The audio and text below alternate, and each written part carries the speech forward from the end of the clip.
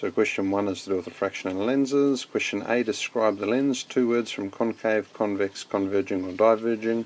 I know they converge, so that's one of these, and it's a convex lens, so those are my 2 words. B, using a ruler, complete the 2 rays to show how they pass through the lens. Draw normals where necessary. Okay, so the first normal is drawn just in here.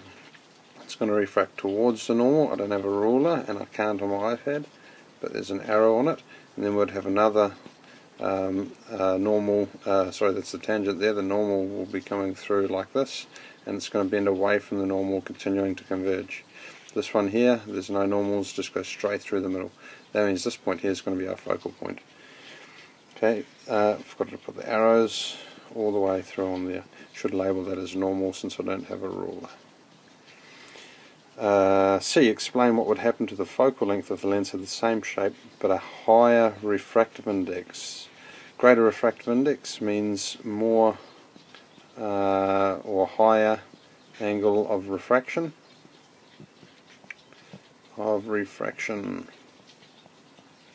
And you could work through Snell's law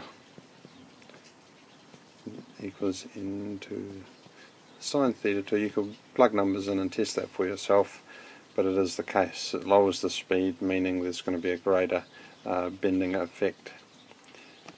This is from the second page. Law shines another ray of light into the lens as shown on the diagram below.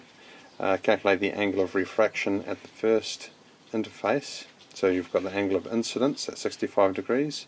The angle of refraction here is going to be 90 minus that 50 degrees that they tell you about, which is nice and easy, 40 degrees. Don't even have to use Snell's law or anything. E, this is where it gets tricky. Use the information in the diagram to calculate the critical angle theta c for light incident from within the glass if the glass air boundary refractive index of air is 1.0. So there's going to be a couple of steps here, because with the critical angle calculation, let's just draw a quick diagram so that we're making sure that we're doing this nicely. So this is the glass and this is air. Refractive index is 1.0, and we're going to have a critical angle, and we're going to have an angle refracted at 90 degrees when we are at the critical angle.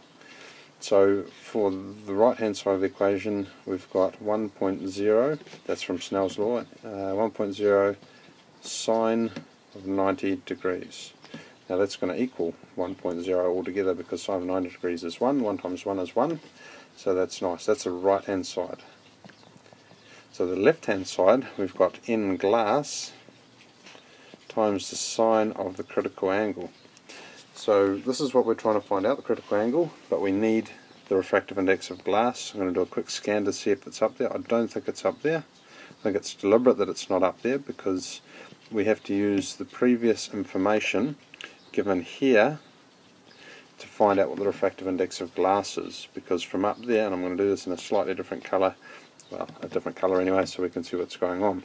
So we've got 1.0 from n1 sine theta 1 equals n2 sine theta 2. We've got 1.0 sine of 65 equals n glass times the sine of for the angle of refraction was 40 degrees. So we can rearrange this to find the value of n glass.